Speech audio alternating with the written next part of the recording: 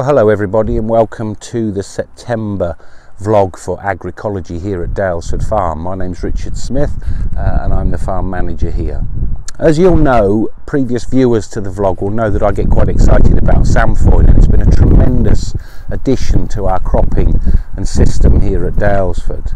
This year, as I'm sure it's been the same on your farms, it's been, you know, a terribly hard year, the driest year for 40 years, and so it's been a real test of the drought resistancy of this crop. Grass yields have been down, so have cereal crops, etc, etc.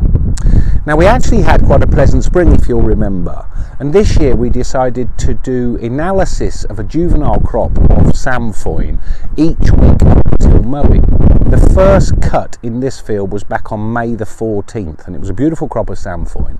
But for the 3 weeks before that, we took an analysis of the protein content of the crop, and I found that it dropped by about 2% each week.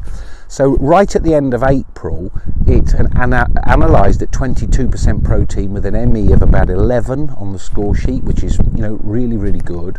And then I noticed that it dropped by 2% the following week and 2% the week after. The analysis of our first cut silage from this Sainfoin was 17% protein with an ME of between 10.5 and 11. Again, acceptable. We then took a second cut in July, and the analysis had dropped then, so we were back down to 14% protein with an ME of about 10.5, 10.5. And we've just taken a third cut, of which we don't have an analysis for, and I don't expect it to be any better than that. As far as volume and quantity from this field, we took around that sort of 9-10 tonnes an acre, so just under 25 tonnes to the hectare of fresh weight silage from here in the mid-May, and then the two subsequent cuts have yielded about 8 tonnes.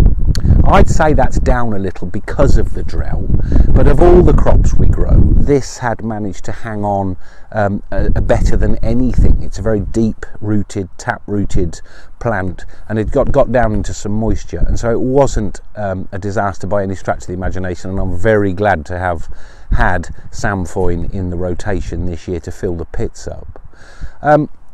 What we'll do now is allow this just to freshen up.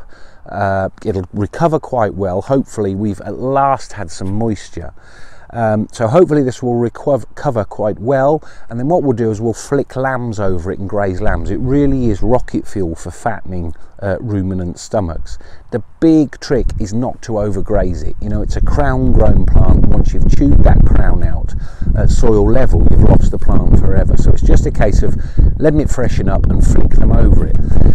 Later on, when the lambs are up here, and I'll come back and show you them grazing, we can get fattening lambs doing something like 300 grams a day live weight gain. And in my business, where we're looking to put lambs consistently into our business every week, we can literally put groups of lambs on here and know that they're going to perform at a certain rate.